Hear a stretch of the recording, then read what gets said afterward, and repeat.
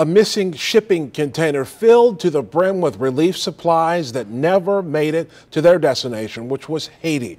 Well, they finally were unloaded today back home in the Grand Rapids area by the West Michigan nonprofit that originally sent the supplies. It took more than 4 years to track the container down, and tonight we have what things looked like inside. 24-hour News 8's Elisia Alonso is here with the update on the story that Target 8 has been tracking for some time. Elisia. The supplies were exactly how leaders at Raise Up Hope International left them, maybe with a few extra dead bugs inside, but a relief nonetheless. The director tells us this has been a long process, but she's grateful for their lawyer who made the return possible. Following a devastating earthquake in 2013, a shipping container packed with emergency relief supplies went missing as it was making its way to Haiti. Raise Up Hope International paid nearly $20,000 to ship the load of medical and other supplies from Grand Rapids to Haiti. That shipment never made it, causing stress and confusion for the nonprofit. It has been a nightmare. It's been a long process. Fortunately, we had a great lawyer who did most of it, did a lot of it. Christopher Spain, an attorney for the Smith Hoy Rice and Rogie law firm, saw the need to help the organization to find their supplies for free. Our firm really tries to help out those in the community that need it.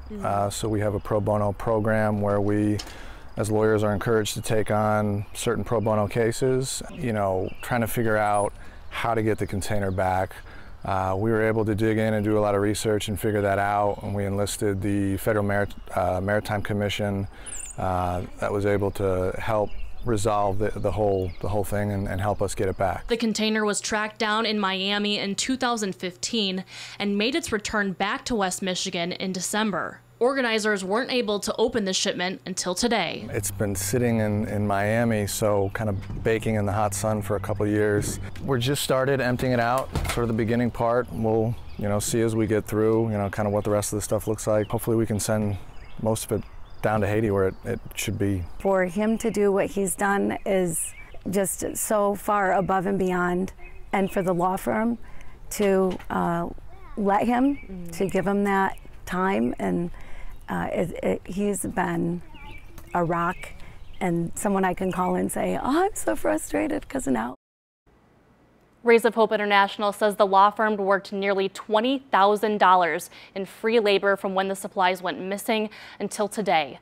Both the organization and their attorney are happy to finally close this chapter. Live in studio, Elisia Alonso, 24-hour News 8.